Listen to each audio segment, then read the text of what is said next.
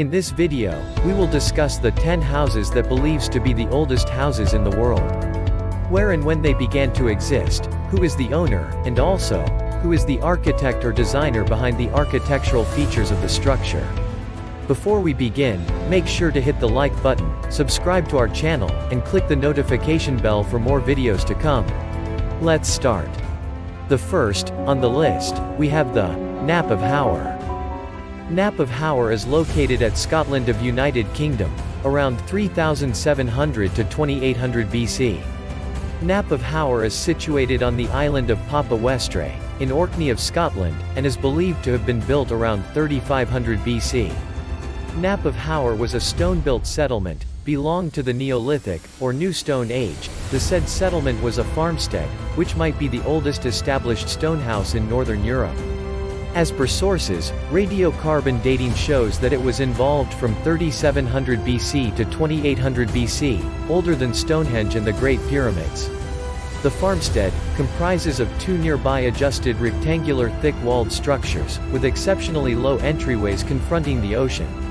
The larger and more ancient structure is connected by a low walkway to the next structure, which has been deciphered as a workshop, or a subsequent house. Archaeologists are of the assessment that the midden material that encompasses the joint structures have shielded them from serious harm. The inside of these joint structures is partitioned into 3 rooms, which are completely made of stone. The wall, despite everything, still stand to an overhang tallness of 1.6 meters, or 5 feet and 3 inches in height, and the stone furniture is unblemishedly, giving a distinctive impression of life in the house. Chimneys, segment screens, beds, and capacity racks are practically unblemished, and also, post openings were found showing the sign of roof structure. Today, the site of Howard is in the management of an executive agency of the Scottish Government. Next, the second, on the list, we have the Palace of MINOS, at KNOSSOS. Palace of MINOS is located at Crete of Greece, around 1700 BC. The Palace of MINOS is spread across 5.5 acres of land in Crete, and assessed to have been built around 1700 BC. The structure has a total inhabited area of approximately 14,000 square meters or 1.4 hectares. Situated on Kefala Hill, on the island of Crete in the Mediterranean Sea, off the shoreline of Greece. The Palace of MINOS has belonged to the Bronze Age, and it was the largest archaeological site on Crete, and has been called Europe's oldest city. The site has an approximate total inhabited area of 10 square kilometers or 1,000 hectares. The Knossos Palace was the center of social, political, and cultural of the Minoan culture during the early and middle Bronze Age. According to sources, the palace, which was isolated into east and west wings, was utilized for about 700 years. The world-class area of the palace is accepted to have been utilized to watch occasions, occurring in the west wing through a window.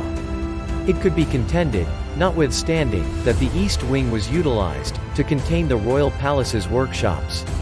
The palace seems to have housed a few sanctuaries, offering to assent to doubts about whether it was involved by rulers or ministers or both. Engravings found on the palace were recognized as the syllabic script that was used for writing Mycenaean Greek, an antiquated type of Greek, as indicated by archaeologists. The palace was abandoned at some unknown time, at the end of the late Bronze Age, around 1380 to 1100 BC. Next, the third, on the list, we have the Villa Almerico Capra, or also known as Villa La Rotonda.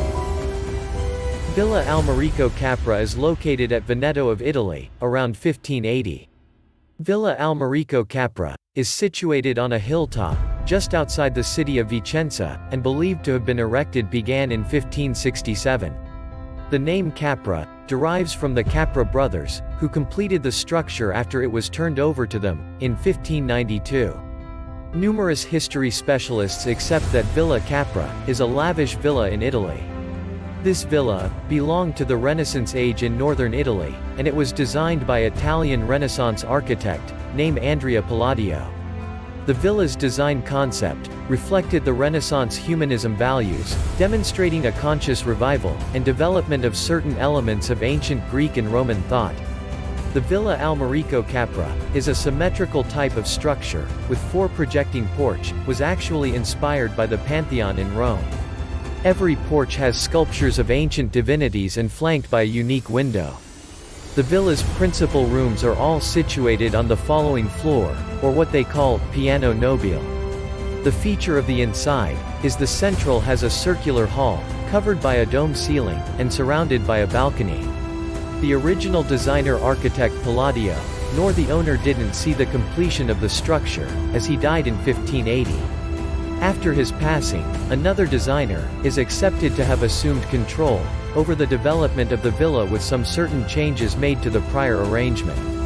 Villa Almerico Capra was perceived and saved as a major aspect of a World Legacy Site. Today, this structure established historical significance, and became one of the tourist attractions, attract more historians and even producers.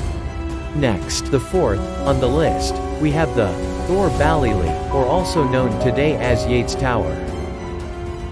Thor Ballylee is located at County Galway of Ireland, around 15th to 16th century. Thor Ballylee is a fortified castle or tower, accepted to have been designed and developed by the de Burgo family, and believed to have been erected in the 15th or 16th century. Thor Ballylee is likewise referred today as Yates Tower, in light of the fact that in 1916 or 1917, William Butler Yeats bought the property for the nominal sum of £35, for the reason that he was so charmed with it, and particularly as it was situated in a provincial zone. Thor Ballylee Castle consists of 4 stories, with a single room on each floor, associated by a spiral stone stairway, incorporated with the 7-foot thickness of the massive external wall. Each floor of the castle consists of a window that overlooks the Streamstown River that flows alongside the castle. Today, because of its vicinity to the Streamstown River, Thor Ballylee Castle is dependent upon irregular flooding. This happened remarkably in 1995 and in 2009. In 2009, Thor Ballylee was widely harmed by flooding. For some time it gave the idea that because of the budgetary issues of the Irish government, no cash would be accessible to fix it.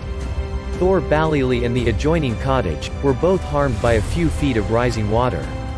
Next, the 5th, on the list, we have the Anne Frank House. Anne Frank House is located at Amsterdam of Netherlands, around 1635. Who can overlook the difficult past scratched in the diary by Anne Frank, a casualty of the Holocaust? The home that she lived in, before her passing in a Nazi camp, is accepted to be one of the 10 oldest houses in the globe. The Anne Frank House is a writer's home and true-to-life historical center, committed to Jewish wartime diarist Anne Frank. Anne Frank House is situated on a waterway called the Prinsengracht, near the Westerkerk, in central Amsterdam in the Netherlands. History specialists are of the sentiment that this structure was developed and erected around 1635 by Dirk van Delft. A little youngster's diary composed during her hideaway from the Germans, by virtue of the Holocaust, carried name and notoriety to this structure in Amsterdam, which is accepted to be probably one of the oldest established house in the globe. The building at ground floor comprised of 3 sections. The front was the merchandise and dispatch entrance, behind it in the center segment were the spice mills, and at the back, which was the ground floor of the extension, was where the products were stuffed for dispensation. Furthermore, the structure incorporates a back house, or what they call, secret annex, as it was called in the diary of a young girl. It is the rear extension of the structure that was covered from view, due to the surrounded houses on all 4 sides of a quadrangle. In addition, the secret annex features with movable bookcase that covered the entrance to the annex. Anne Frank lived in a secret annex in the home, with her senior sister and guardians before they were secured by Germans and sent to concentration death camps. Only Anne's father, Otto Frank, survived the death camps. Next, the 6th, on the list, we have the Blenheim Palace. Blenheim Palace is located at England of United Kingdom, around 1705 to 1722. Blenheim Palace is a highly significant country house situated in Woodstock, Oxfordshire in England. The said palace is accepted to have been erected between 1705 and 1722, and it was designed by an English architect named Sir John Vanbrugh and Nicholas Hawksmoor. The palace is named for the 1704 Battle of Blenheim, and consequently at last after Blindheim, or otherwise called Blenheim in Bavaria. Blenheim Palace was the primary residence of the Dukes of Marlborough, and the only non-episcopal and non-royal country house in England to hold the title of palace. Blenheim Palace was perceived as a UNESCO World Heritage Site in 1987. The palace, one of the largest houses in England, and it is believed to be one of the 10 oldest houses on the globe. The territory of the Blenheim Palace covers around 7 acres or 28,000 square meters in area. The palace was designed and planned in a central rectangular block approach, punctured by 2 courtyards. These fill in as meager more than light wells. Behind the southern facade of the palace are the primary state apartments, and there are imperial suites for Duke and Duchess on the east side of the structure. Furthermore, on the west along the whole length of the piano nobile, or second floor, is given a long gallery, initially originate as a picture display, however, is currently now the library. Next, the 7th, on the list, we have the Mount Vernon. Mount Vernon is located at Northern Virginia of United States, around 1734. Mount Vernon is an American landmark, and previous hacienda of George Washington, the former first president of the United States. As per sources, the said structure was built in phases from approximate year 1734, and it is located on the banks of the Potomac River in Fairfax County of Virginia, close to Alexandria. The current property comprises of 500 acres of land or 200 hectares. The mansion and more than 30 storehouses are arranged close to the riverfront. In spite of the fact that the estate's architect is unknown, the house is accepted to have been designed and built in line with Palladian architecture, under the supervision of Augustine Washington, George Washington's father. The fundamental home has 3 blocks. The primary block of the estate is a 2-story structure, while the remaining 2 blocks are only 1-story structure. Mount Vernon was nominated a National Historic Landmark in 1960, and it was recorded on the National Register of Historic Places. Next, the 8th, on the list, we have the Monticello. Monticello is located at Virginia of United States, around 1768 to 1772. Monticello was designed and built by an American architect, named Thomas Jefferson, which is also the former 3rd president in the USA, from 1801 to 1809. The said house, located in Albemarle County, near Charlottesville, Virginia of USA, and is believed to have been built began in around 1768. Monticello is accepted to have been the primary hacienda of Thomas Jefferson, who started planning Monticello subsequent to acquiring land from his dad, at the age of 26.